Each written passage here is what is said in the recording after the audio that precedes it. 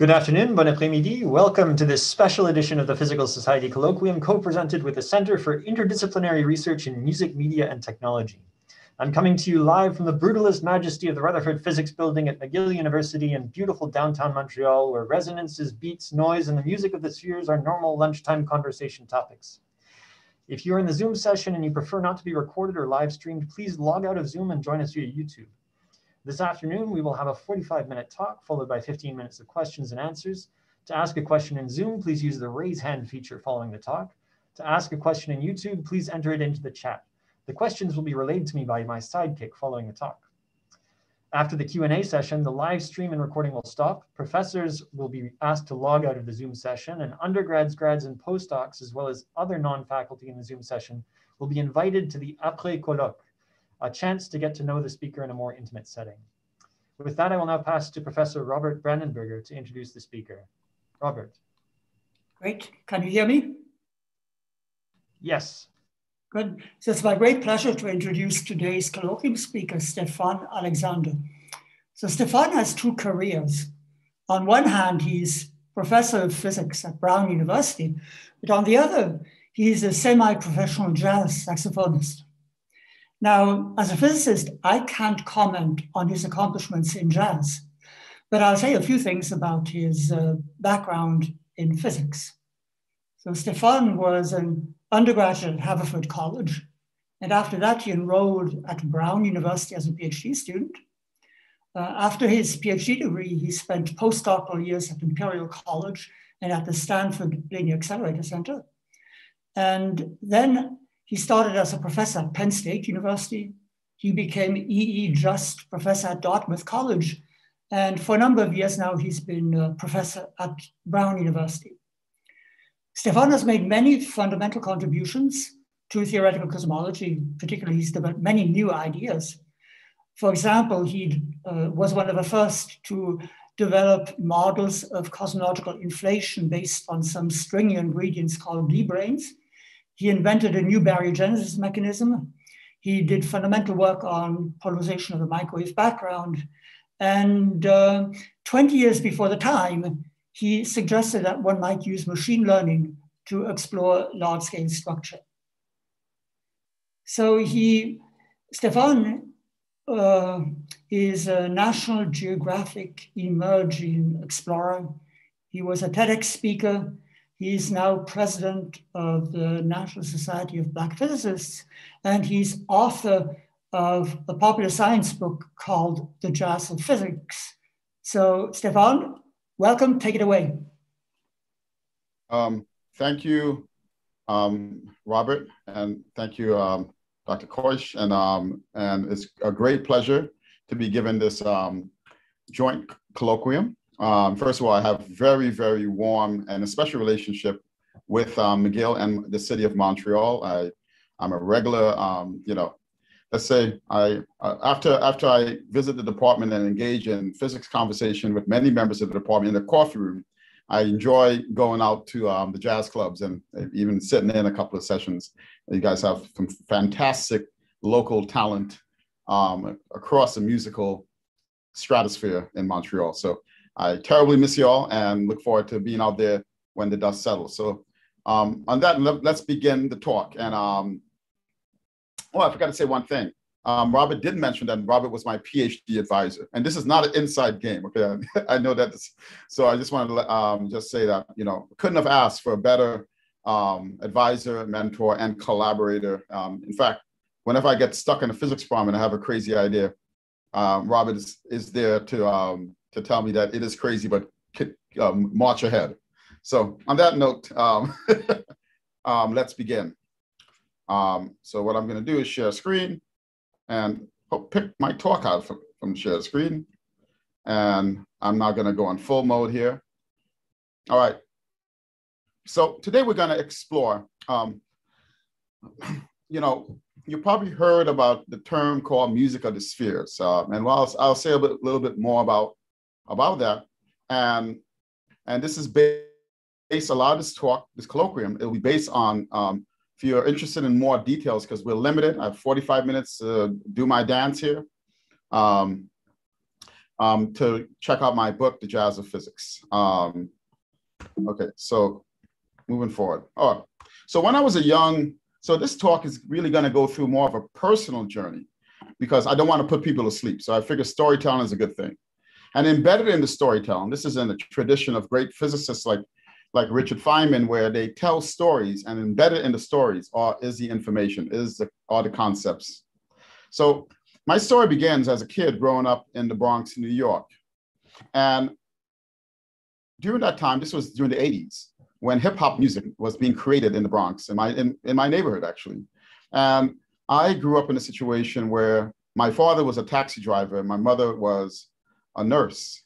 And so, you know, in the environment I grew up in, and I was a very inquisitive child, like many children, looking at even empty space in front of me and wondering, well, what is this thing, right? So I definitely had scientific tendencies, but when I looked around, the role models, the people that I saw that looked like me were usually musicians or athletes or entertainers, and even, you know, not too, some shady characters, to say the least. So I kind of grew up in a situation where, and I think this is often the case with young people, it's like, you know, we look out to the world, and we look out and the messages that we get from society, and sometimes those messages say that, you know, based on maybe what you look like, you know, how you talk, how you dress, you know, your personality, that you're not really fit to be this, or you're more of this kind of person, or you're this.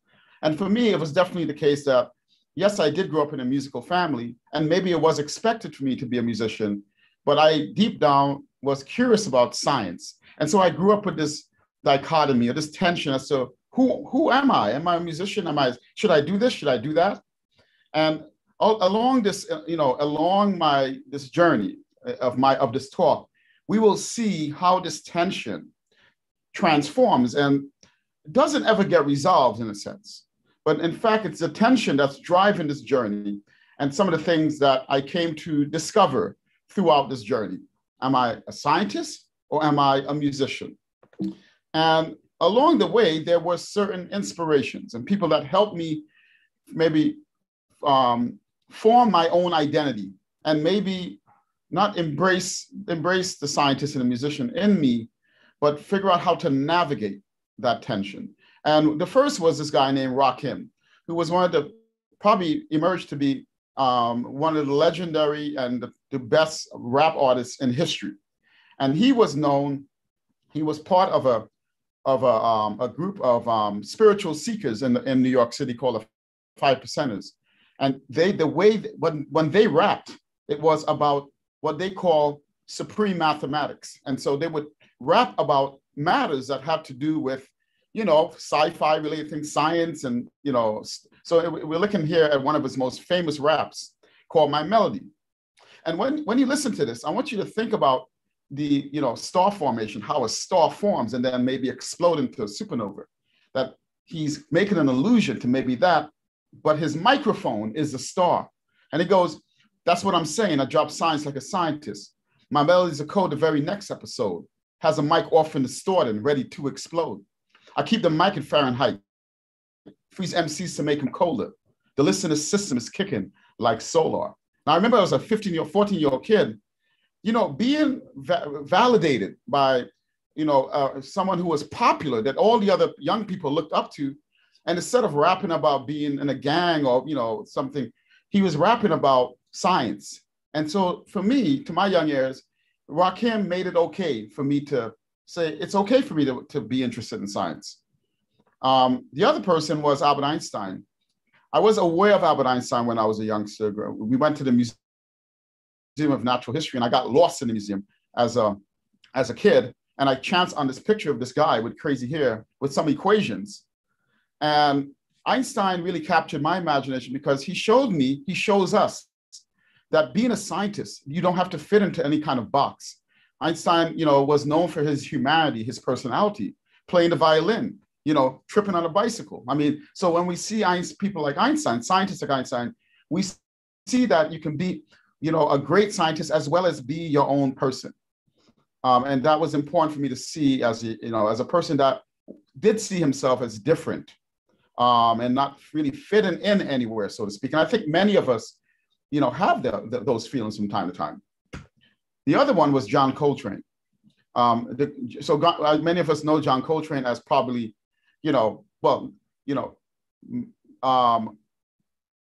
radio personalities. Various people were asked to list the top musical recording of last century, and it was almost unanimous that it was John Coltrane's album, A Love Supreme.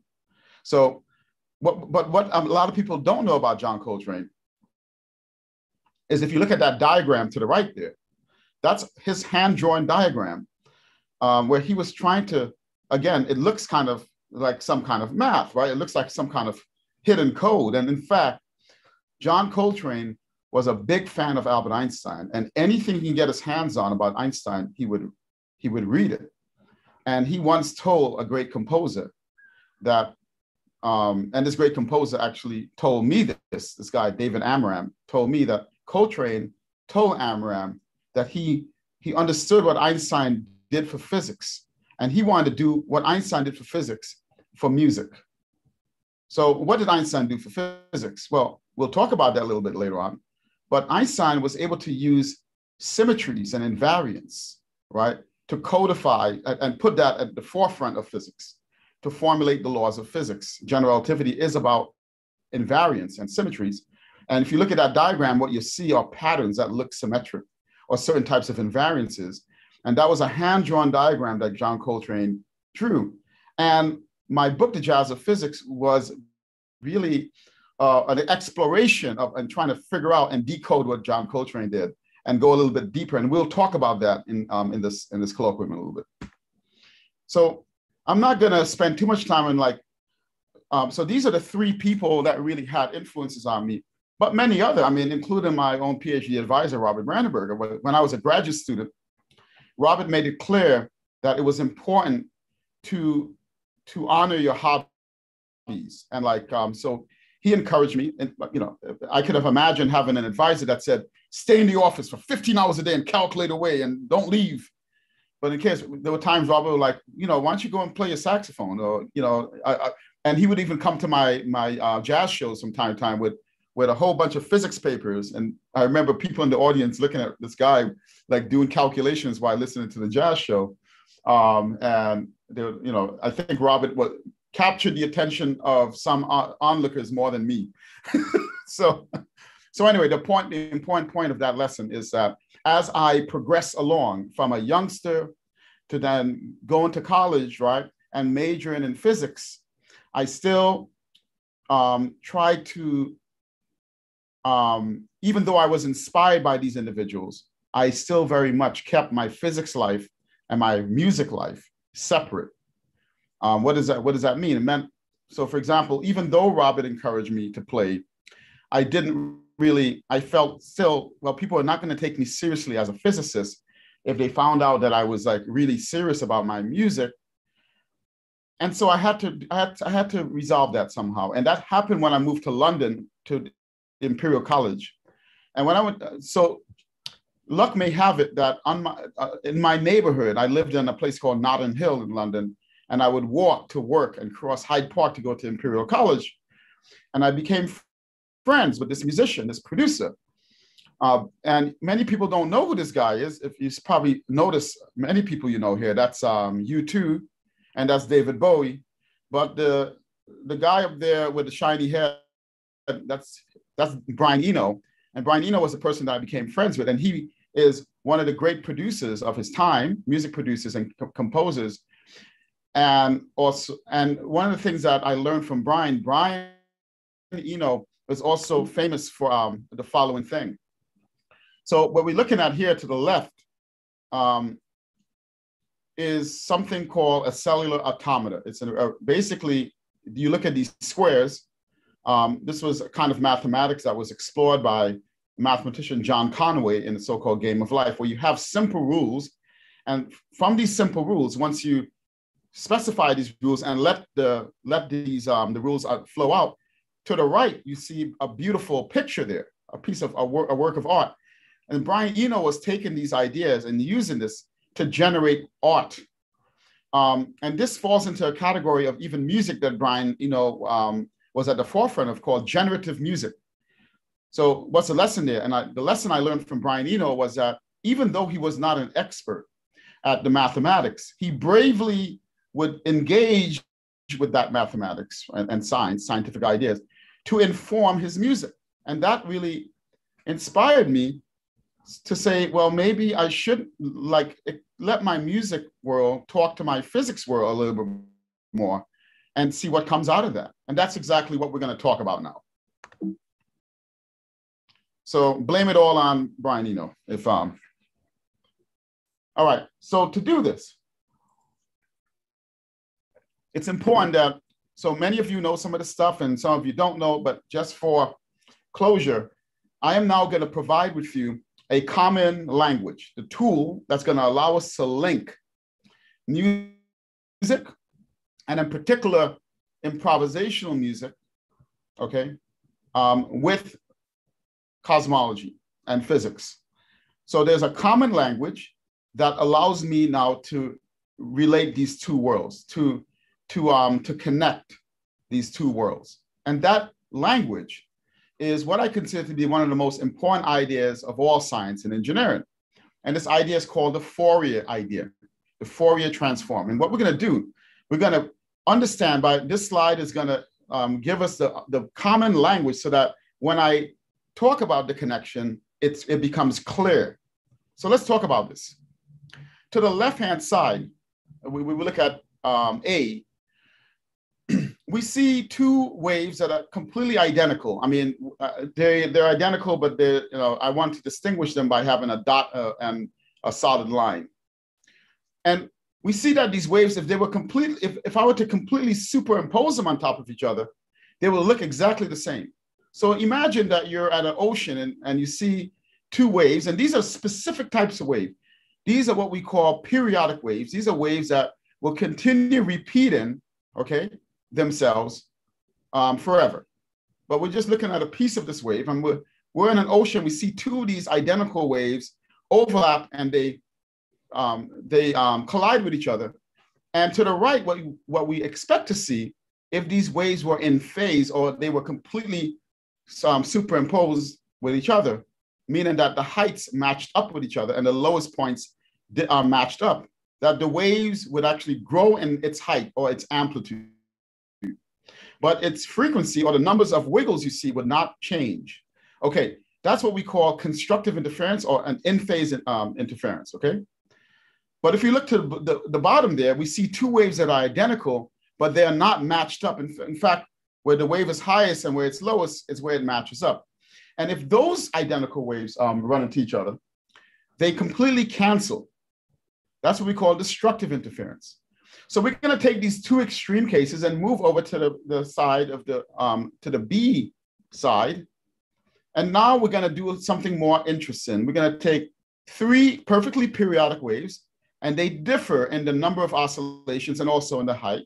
And if I add those waves, by using the same principle, same idea of in-phase and out-of-phase constructive or destructive, what ends up happening is that you don't get complete cancellation and you don't get complete amplification, but we get a more complicated wave. Now, it's not necessary or important right now to know exactly the shape of the wave. What I want you to take away here is that when I start adding more and more periodic waves, the resultant wave that happens when they all collide into each other is that the resultant wave is a more complicated wave. So this is half of the Fourier idea. And let me summarize it.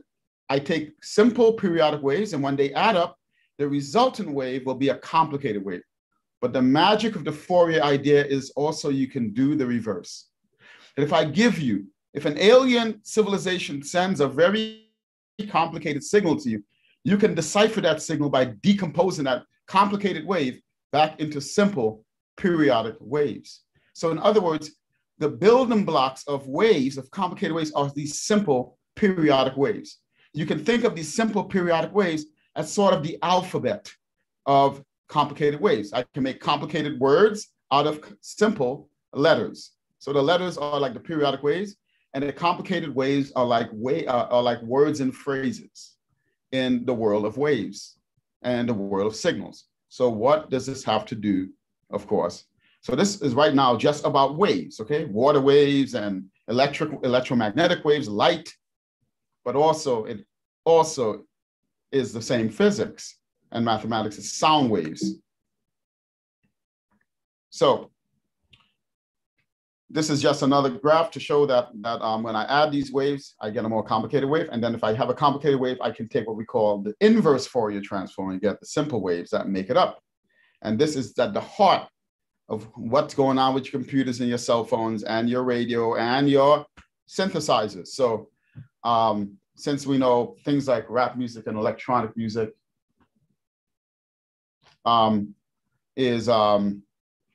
is based on this thing called a digital sampler. And this is actually, that's Dr. Dre to the left, a person that made, billions of dollars using this thing called a digital sampler, which basically can take sound music and record it by recording basically doing what? By actually picking out the individual frequencies and sampling it and reproducing it. And so in fact, what's going on with the sampler at the heart of it is the Fourier transform. Okay, so now it turns out that everything I just told you is exactly what happens with instruments. So when I can take a complicated wave and decompose that into a simple periodic wave, when I blow into, this is an idealization of a flute or my saxophone or a guitar, what ends up happening is that this instrument will undergo vibrations, and inside wave patterns of air, these are so-called pressure waves, which is nothing more than a sound wave, will set up. And in fact, it turns out the lowest frequency, which is the one to the top here, by the way, can people see my mouse move? Okay, that's good. Yeah. So the lowest frequency will correspond to a wave that basically gets trapped in the instrument. And if I clip that wave in half, that's a wave in what we call the Fourier series, which is the wave of the next integer. So in this case, this will be half. X denotes the length of this wave. And if I cut it in half, it turns out that if this wave was a C note, for example, half of the frequency turns out to be the octave, which is high C. If I continue to clip the wave in thirds, this will be the so-called perfect fifth, or the dominant. If I clip it in fourths, this will be the perfect fourth. And this is what led Pythagoras, roughly in 500 BC, to actually devise a system, because he had this intuition that the universe, that the planets were playing music of the spheres. And he got very excited when he took, lamb intestines and created an instrument called a monochord, which exactly reproduced the scales of the Western musical scales, literally by clipping waves in integer relationships. Well, it turns out much later on, the Bernoulli brothers and Fourier realized that the underlying reason that's what happening was because of the Fourier transform.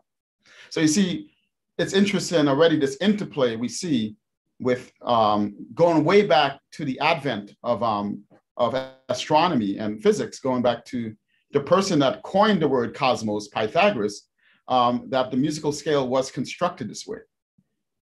So the lesson here is that we're going to be using the physics and the mathematics of wave now to bridge us over now to something more interesting.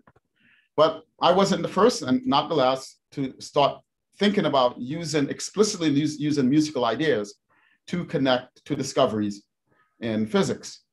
Johannes Kepler, in the 1600s, when he got the whole of Tycho Brahe's data, he didn't know how to make sense of the data. So he organized the velocity of the planets in this data with musical notation.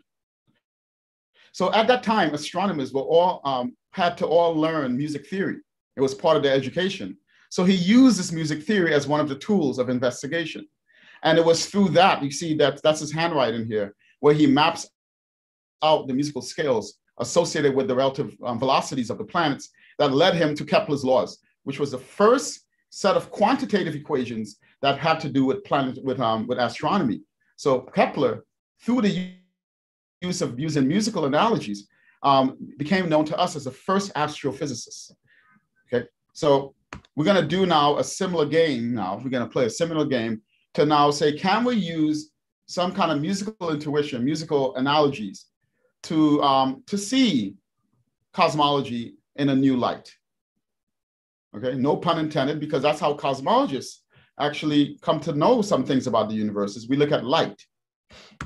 So what we're going to look at now is not just planets, but gazillions of planets. So what we're looking at here, in fact, in my book, I think there's a chapter that features Robert Brandenberger, because Robert was the one that got me interested in to say that a big part of cosmology is, well, one of the main goals is to understand this picture. This is a computer simulation that agrees very well with the data of what we call a large-scale structure of the universe. So we see this web-like pattern of light. The question is, what is this thing? Well, if you zoom in right here to this box and I zoom out and I continue zooming in, what we see is that at the node of this network of light, every dot corresponds to a galaxy. Okay? So like our own Milky Way galaxy, which contains billions of, hundreds of billions of stars, what we're looking at is a large scale structure of that we see a pattern in of how these galaxies are organized. And a big part of the physics of cosmology is to understand how the laws of physics could allow for the emergence of the structure and also the emergence of galaxies and planets and stars, and from a universe where these things did not exist. And so that's interesting. What is that physics? And a big part in physics that I want us to take away is that when you're dealing with a complicated problem, physicists are always interested in actually trying to get done. We always want to find the simplest way of thinking about something. We want to look at a physical problem that might appear at first to be complicated or inchoate, and find an angle to look at this problem where all of a sudden it magically looks very simple and elegant, where we could, and so one of the tools physicists use is symmetry. But the question is, can we use another tool? And the tool we're going to now use is actually this analogy with sound and music. But before we go there, I want to show you another piece of data that we have to confront. And this concerns the early stages of the universe. And the earliest stages of this, the picture we were looking at is a contemporary universe prior to this. But 14 billion years before that large-scale structure was formed, the universe actually looked like this. This is a real picture of what we call a cosmic microwave background radiation. It is what we call the baby picture of the universe. Let me explain what this picture is of. The picture comes about because back in the early stage of the universe had been expanding from a very hot and dense state of energy and radiation. And as the universe expanded, it cooled, right? But what we're looking at here is a picture of the universe when it was very, very hot, okay? How hot? Roughly, the surface temperature of the sun, but that's pretty hot. But the other interesting fact there is that the temperature was the same everywhere, except I want you to think of this picture as like, imagine the universe like it was an ocean of hot energy, but then at the surface of this ocean were waves, okay, of fluctuations and undulations of this energy. And what we're looking at here, this red and blue, were the heights and valleys of the undulations of this waving of radiation. And physics, and it's a tiny undulation. And if you look at it, I remember the first time I looked at this picture when I was a grad student, right? It looks very chaotic. It makes no sense. What we want to understand is how these tiny waves became the large-scale structure in the universe. And what is the physics that underlies these waves? But if you look at it, is there an angle that we can look at this complicated picture to where the physics reveals itself? What is that physics? Okay, and now we're going to use our tools to understand this. But to understand this, I want us to return back to how instruments work. As I said, that if I blew into my flute, I gave you a very simplistic picture. I told you that the flute is vibrating at one frequency and I produced one note, but I lied. Turns out that the flute is when I blow into an instrument like a flute, or I play a violin or any interesting instrument, it vibrates with what we call a variety of frequency, or a spectrum of frequencies, a spectrum of undulations. So in other words, it is that complicated wave that I talked about with the Fourier idea, but we are not to be afraid, because what we can always do is decompose the complicated wave and find the most dominant waves, the most dominant tones and notes. So what we're looking at here is on the vertical axis here is the loudness. If I blow into a flute, in this case, I'm playing the G note. So I'm not going to play the note. That's not G, but that's my G. But when I play the G note, the flute is actually playing the G note the loudest. So you're hearing the G note. That's where it is here. And the horizontal axis, every point here will correspond to a given oscillation or frequency that is being played by this flute. And we notice that when the flute plays a G note, it plays a range of frequency all at the same time. Your ear hears this, your brain hears this. You know, people, musicians sometimes call this a formant, right? It hears, or a timbre, but it hears a particular frequency, the loudest, and we hear that as a G note. But how do we hear all these other notes? We don't really hear those other notes. We hear some resonated notes, but what we hear is the signature. It's what makes the flute sound like a flute, or a saxophone sound like a saxophone. So it gives you the information, the sonic information, that you perceive all these other frequencies as the sound of the instrument. Okay, so the highest frequency gives you the tone, the fundamental, the note that you're hearing, and the other frequencies combine together to give you the timbre, or the signature sound of that instrument.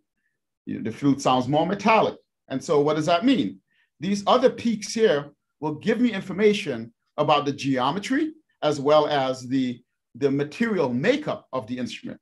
So to summarize, when an instrument, to know that if I'm dealing with an instrument, imagine if I, unfortunately, I'm deaf.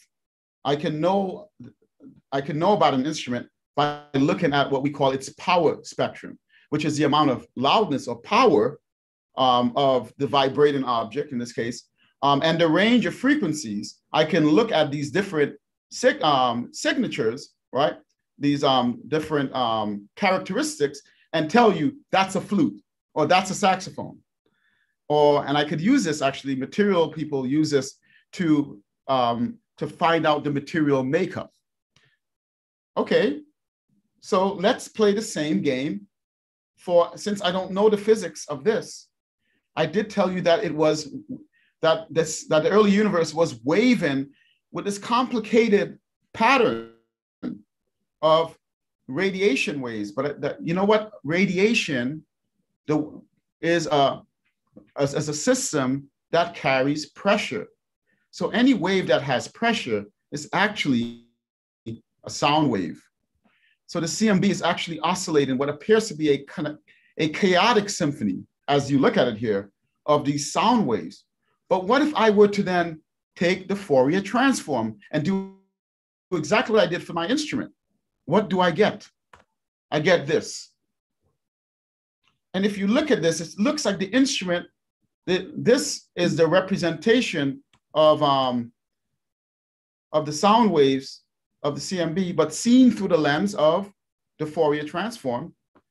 And to our pleasant surprise, and this was expected by a cosmologist named Jim Peebles, where before we even had this data, he thought about the universe actually as sound waves, and he calculated this red curve using Einstein's theory of relativity coupled to this radiation. And the black dot here is nothing more than the experimental observation. And so that won Jim Peebles a Nobel Prize in Physics not too long ago. I think it was last year or 2 years ago. But the point here is that the physics is really correct, that the universe is functioning as a simple instrument. What do I mean by that? In this case, let's push the analogy further. The peak is a fundamental note, which corresponds to the geometry or the size of the instrument. In this case, remember, that's the size where the largest wave will fit in the instrument. And from that, I could determine the size of the universe. So once we measure the peak, it turns out cosmologists knew we were looking to find the size of the universe at that time that the CMB existed. And it turned out to agree bang on with the observation. These other peaks, if you believe the analogy with an instrument, should reveal the material makeup of the instrument. And it turns out that cosmologists knew even back then in the 80s and the early 90s when this data was realized that there should be the material makeup of the universe is not only the stuff that you and I are made up and the stars are made up, that there's dark matter and dark energy. It turns out that the vibrations of the universe revealed that the material makeup had to be something like dark energy and dark matter. So this analogy and even Pythagoras' intuition that there's music of the sphere may not have happened for planets, but it seemed to be happening for actually the entire universe. How much time do I have? I'm going to pause now because I'm done with sort of like the main thrust of my talk. And I wanted to leave some time. I know I had 45 minutes. Yeah, you have 10 minutes. Okay, good. I'm going to use the next 10 minutes and I'll talk about another aspect of the connection between physics and jazz and music. And now we're going to go from the cosmic scales to the scales of the tiniest, the quantum scale. Oh, did I lose something here? You stopped sharing your screen. I need to share it again. Okay. I think I pressed it wrong. Okay. So now I'm going to look at the following thing. Wait, where is my slide? Yes.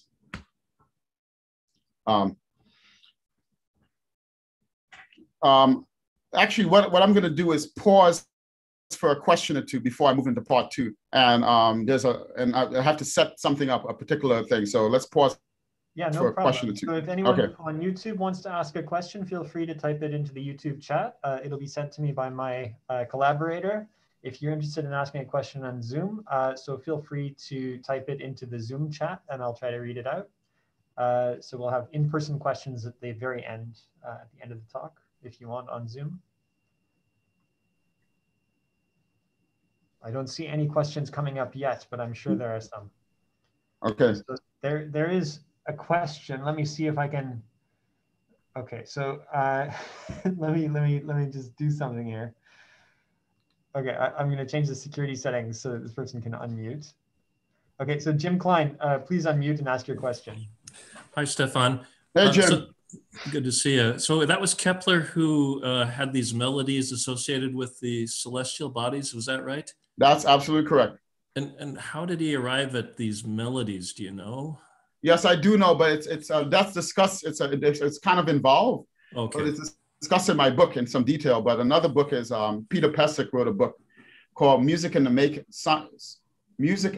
of Science, where he goes into great details.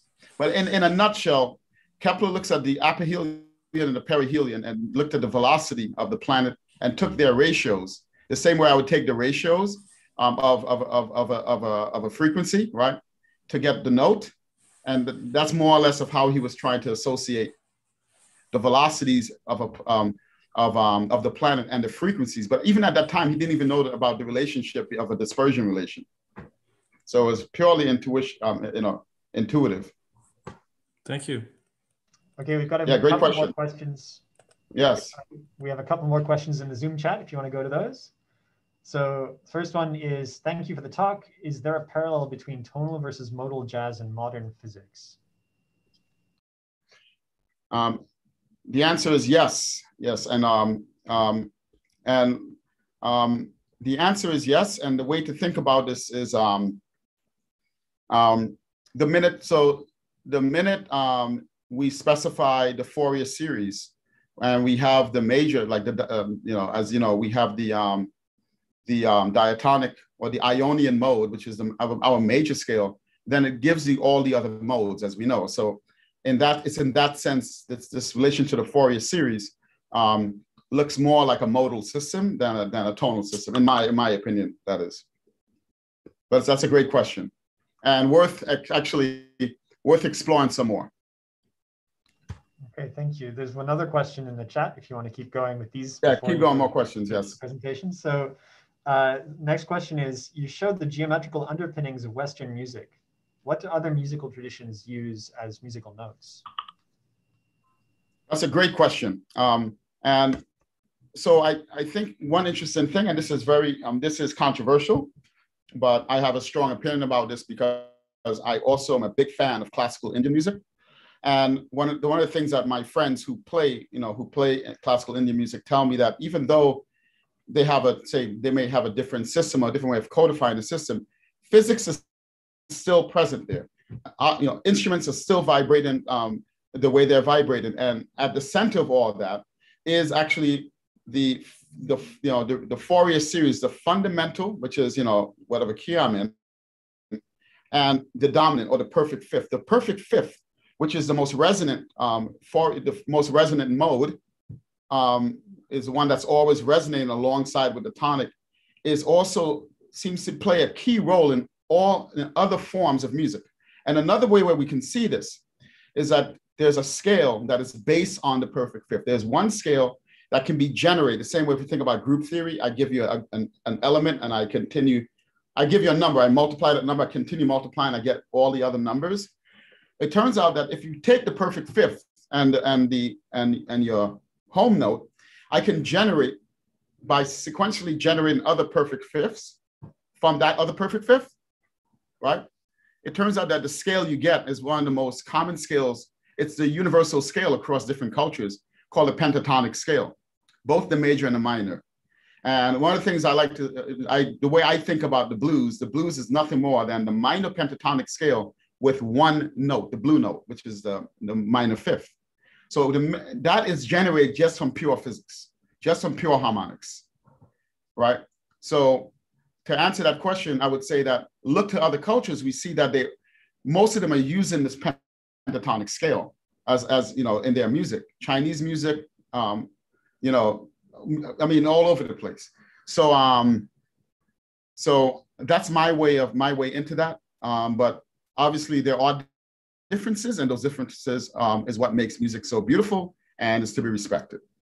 So now I'm ready to continue on with the last part of my talk, which is we're going to talk about now some new connections, which is a quantum connection. These are some things that in my journey, I was forced to think about this. Now, let me tell you, you say, well, why is this idiot? I'm sorry, I shouldn't call myself an idiot. Why is this guy playing this music thing? This stuff is all obvious to me, or what's the use of this anyway? And for me, aside from it being a lot of fun, and basically engage in two things that I'm passionate about, it turns out to me there is a use. Because oftentimes in physics, one of the things we struggle with is not just a mathematical realization or representation of the physics. We oftentimes struggle with the interpretation, what we call the ontology. And one of the issues still that we face in quantum mechanics, quantum mechanics works really well. It is the most precise theory we have. But it is also, in terms of how we should interpret quantum mechanics, one of the most vexing things, and I'm sure if you bother any of the physicists, if you bring any physicists at McGill University together in a room from different floors and get them arguing about quantum mechanics, they'll be at each other's throats, okay? Including those that say, shut up and calculate, okay? And this debate has been going on by some of the greatest minds in physics. They still continue to debate and argue about the interpretation of quantum mechanics. So I said to myself, well, can we look at quantum mechanics in some ways through the lens of jazz improvisation? And that's what we're going to do now. So I'm going to share my screen, and hopefully I'll pick up the right slide here. Okay. And now I'm going to go into enter full screen. Can you all see the slide? Yes. Okay. Now what we're looking at here in the slide is to the upper right-hand. So I want us to focus on the upper right-hand corner. When Richard Feynman won his Nobel Prize, he won it for, of course, a theory called quantum electrodynamics.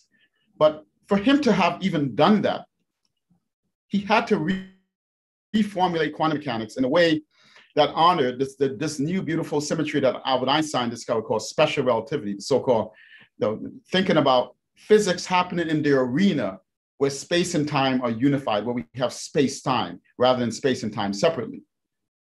And to do this, Feynman had to basically construct an object called the Feynman propagator, or the path, which is part of this object called the path integral. What does that mean? It means that we focus on trajectories of a quantum particle and figure out what is quantum about these trajectories. And so to understand that, we need to see the difference between how Feynman will tell us what is the difference between classical mechanics and quantum mechanics. To the left, we see in the classical world, in the non-quantum world, in the world of baseballs and hockey sticks, since I'm talking to Canadians, and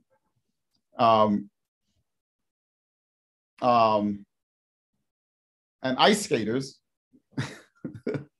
we see that in that world, if I look at the trajectory or the motion of a particle, it will, in the classical world, if I take a particle and a ball and I throw it up,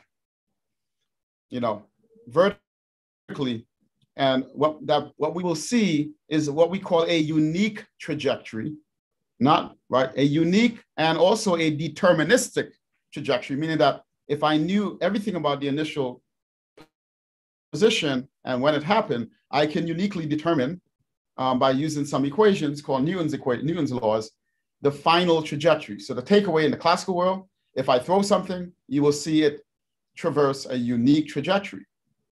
So far, so good. You're like, yeah, tell me something new. All right, this is where things get really weird. Richard Feynman taught us in a quantum world, if I look at an electron, if you do his math, his path integral, in order to recover the experiments that we see, like I'm talking about what experiment, the way a cell phone works, it uses this kind of physics, so we know it's right, that this one measly electron, quantum particle, has to traverse not just one path, but this other path and this other path. And in fact, it has to, according to this math, what seems to be going on is that this one electron, not many electrons, has to traverse all possible paths that connect the initial and the final. But that's weird, because when last have you seen, your friend appear to be many places at the same time? There's something wrong. This does not coincide with how we experience the world, but that's okay, because the world we experience is a classical world. But this is very, very weird. And this is where a lot of physicists would maybe disagree. They will say, well, the particle is not really doing that. It's just the math. Just shut up and calculate. Or, well, what's really going on is that there's many worlds out there and we just see one. And there are all these things. And this falls into a category of issues called the measurement problem in quantum mechanics, right? And the real question is, what is the electron really doing? Even though the math, it seems that it has to be doing something like this to get the right experimental answer. What I'm really saying is that in order to get back what we see the electron doing in the atom or in bond and all these things, it has to seem to be, you have to consider all these possible paths. But what the question really is, what is the electron really doing? And now we're going to turn to jazz music to maybe get some insight maybe at a different way of interpreting what is going on. And so when I was writing my book, I consulted with I had the fortune to consult with a musician, a jazz legend named Sonny Rollins. And he was very generous. And we spent many hours and he would tell me things. I even recorded the talk and had it transcribed. And one of the things I asked him, I said, because it's like, I'm a big fan, I'm a saxophone player. And all saxophonists, when we think about Sonny Rollins, we think about this like harmonic genius, this person who's able to play through chord changes in impeccable ways. And we always thought that Sonny Rollins must be must have so much theoretical knowledge and all this stuff. So I spoke to Sonny. I asked him this question. I said, Sonny, how did you do it? How are you able to play through these chord changes and master all these harmonic progressions? He goes, well, Stephon, I'm going to let you into something. I don't really think when I'm playing, when I'm improvising. I said, well, what do you do? He goes, well, I practice a lot, but when I get out there, I don't think. I forget it all. But he gave me a tip. He goes, but here's a tip I'm going to give you of how to play through the chord changes. And now I'm going to give you the tip. What we're looking at down here is actually a little transcription of one of Sonny Rollins' improvised lines. And what we see is the beginning here. The beginning note is a D, and the last note is a G. Now, what Sonny Rollins revealed to me is that in the middle of an improvisation, he is aware of the first note that he's going to play and the last note, and he does not care about what happens in between. He's just, right? So I want you to think of this beginning note as my classical particle from initial position, and my final note here as my final particle. And what Sonny is telling me is that the improvisation, what happens in between, could have been any possible path between this beginning point and the end point. So an improviser actually gets many attempts, actually, as the music cycles through, as the rhythm section cycles through, to play these different targets. So this is a technique called targeting in jazz improvisation. It doesn't look like this thing. It actually looks like the other. So that got me thinking, well, maybe one way to interpret the path integral is that the electron, as it traverses point A to point B, is actually not really this probabilistic thing, or not really this, it's many electrons at the same being it, but the electron may be improvising as it goes from point A to point B. It could have considered, so it's considering all possible paths, right? But improvises its way. And maybe that's one way we can think about quantum mechanics. And anyway, I'm going to end my talk by just saying, saying that there's lots more analogies, I think, to be made. And I also don't think that it has to only be specific to physics and music, but I think this analogy, this way of like connecting, one field of science maybe to something else in the arts, can reveal new ways of thinking about your subject matter. And so I engage you all and invite you all to continue with my, continue with this way, going back to Kepler and Pythagoras and even Albert Einstein, by continuing with the analogies. Thank you so much for your time. No, thank you very much. Before we go on to the question and answer session, please, if you enjoyed the talk, write something in the Zoom chat. If you're in the Zoom session, if you're watching on YouTube and you enjoyed the talk, please write something in YouTube. I'll be able to share the transcript with Professor Alexander at the end, and so he'll be able to see all of the well wishes that you're giving, even if you can't see the chat right now. And I've reserved a couple of questions that came up that we didn't get to in the Zoom chat from our question interlude. But if you would like to ask a question in person and you're in the Zoom session, please use the raise hand feature and I'll pick you off. If you're in YouTube and you want to ask a question, please go ahead and type the question into the YouTube chat. It'll be passed on to me. So should we get straight into the questions? Yes. All right. So a couple of questions that are left over from our little question interlude. The first one is the connection you mentioned is about the linear part. What about the nonlinear part?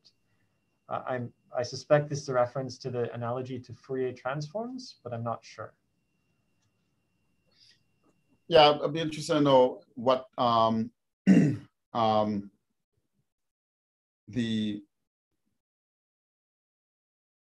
mean, it is true that, so yeah, the nonlinear part. Yeah, I mean, that's a very good question. I would say that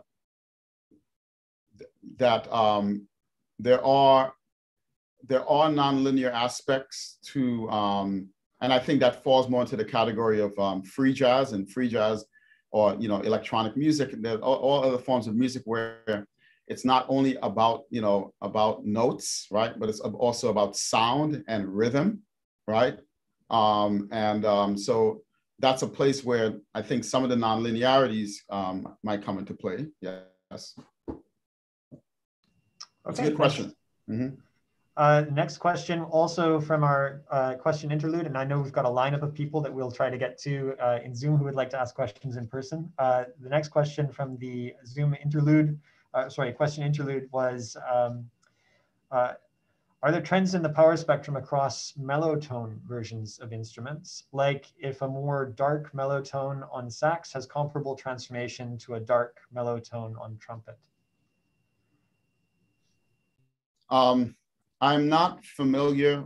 First of all, I need, if I can have, I'm not familiar with I've heard the terminology mellotone, but maybe we can return back to that question after the questioner maybe can give me a definition of that. And let's, sure. For the time being, let's move on to the next question. Yeah, if that was your question, please go ahead and raise your hand and I can let you unmute and you can ask it in person if you're in the Zoom session still.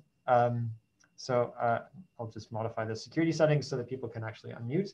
And the first question will come from Finn Petrovic, who I think asked this question. So please go ahead and unmute. That was my question. Yeah, like when you, for example, you like open up the back of your throat or play with a little bit more lip on your reed, so you get like a more breathy, fatter tone, right? Yes. That's a more mellow, dark kind of tone. Okay, yes, very good.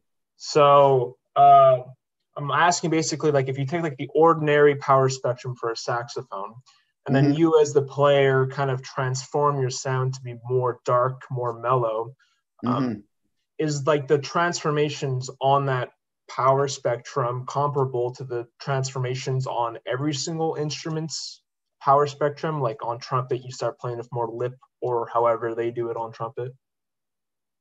Yeah, it's a good question. It depends on if, I mean, for me, I think it's a question of one needs to also reconstruct the phase information, right? And I want to, I'll need to think more about that. That's a great question. I don't have a direct answer for that because there is a question of, I mean, the power spectrum is giving me information about the amplitude and the frequencies, but there's also phase information as well that could be encoded in what you're talking about. All right, well, thank you. You're welcome.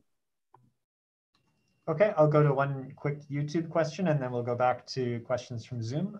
So from YouTube, I wonder if there are connections between the quantum nature of wave functions and this sea of sound waves from the cosmic microwave background. So do you see any connections? Yes, in fact, one of the things I did not have time to talk about was the source of these. And this is, you can go to some of our local experts at McGill, Professor Brandenberger and Professor Klein can tell you more that it is believed, we have good reason to believe that actually the origins of those sound waves actually happen from a quantum phenomenon called cosmic inflation, or even from string theory in one of Robert's theories called string cosmology. But either way, we believe that the origins of these fluctuations, these sound fluctuations, were sourced by quantum fluctuations in the early universe. So the intuition is right on. Okay, thank you. Next question in Zoom from Eamon Egan. Please unmute yourself and ask your question. Hi there. Hello. So given the project of drawing analogies between music and physics, which is a very precise endeavor, specifically the scale generation, how would you interpret the Pythagorean comma in terms of precision? Or would you just overlook it, or would you try to work that into your analogy? Good. I would embrace it. I totally would embrace Pythagorean comma, which is basically this idea that equal temperament is really not how instruments really work, how naturally vibrating objects work. And you could never really, and I would say that I think what's interesting about that actually is another question that the Nobel Prize winner this year, Roger Penrose, and often people like Eugene Wigner, which is there seems to be this very weird thing that at least some physics or some of fundamental physics directly maps onto certain mathematical representations. So it seems to be this idealized world of mathematics, and the physical world that maps into it And the extent to which the mathematics is really matching on to the physical world, or almost matching on, I think is a similar type of game with a similar thing in the musical world, and the way that some music is, imperfectly, matched on, and the coma is kind of telling us something about that. I think it's a very deep question. I don't think I think it's, there's something deep there. And I think one way in is to actually look at this analogy between physics and math itself. Okay, thank you. Thanks for the question.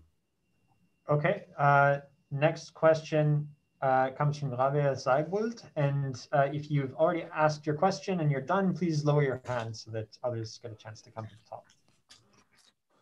Rabea, please unmute yourself. Thank you for the beautiful talk. It was really, really interesting. I have a question that is a little bit tricky to phrase, but I'll just try. So I also make a lot of music, though not like on your level at all. And for me, physics is very intellectual, and music is like more about body feeling and emotions. So you brought a lot of like intellectual examples, basically, of how like music knowledge has connections with physics. But what about these like different aspects of personality? Do you see that the same? And how does it influence your physics, or how does the physics influence your music? Yeah, that's a very good question. I mean, at the end of the day, the analogy can go but so far, and I do think that what's from music is from music, and that's what makes music unique and a very human thing, right? Is that whole other world about music, the emotional, the spiritual, the human, the connect, how music brings us together in ways that other things, other human things, activities don't. But one place that I did explore is actually, how musicians work together. Like, for example, in jazz music, the kind of like inclusivity of jazz, the way that jazz musicians come together, like in a group improvisation, right, to play together. So this is idea, first of all, that anybody can come on the stage and play, is invited to come on, and the rest of the band, as you're improvising and doing your solo, the rest of the band, right, is supporting that. And then when it's the other person's time to solo, the rest of the band supports that. And, in some schools of physics, where I think really good physics is done, we see a similar thing going on, which is like, Robert was like that, and working in Robert's group, Robert Brandenberger's group.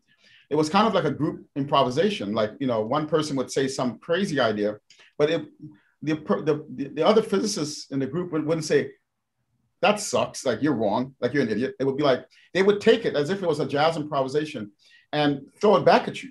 That's like, and then somebody else will take that idea. It's their turn to solo with that idea. And so it's kind of interesting that where I think really good physics is done is where it starts looking like that kind of group improvisation found in jazz music. And that we can learn a lot. We in the scientific community could learn a lot from musicians and how musicians collaborate to make music. We can look at that, because especially where great music is made, and learn from musicians, actually. Thank you. You're welcome. Thank you. So I'll go to a question from YouTube, and then we'll have one more question from Zoom, and then it will be time for the après colloque for those who are in the Zoom session, and for those who have faculty positions will be asked to step away. So the question from YouTube is, I would be interested to know how quantum Monte Carlo methods for computing integrals could be improved by knowing more about these so-called reference points.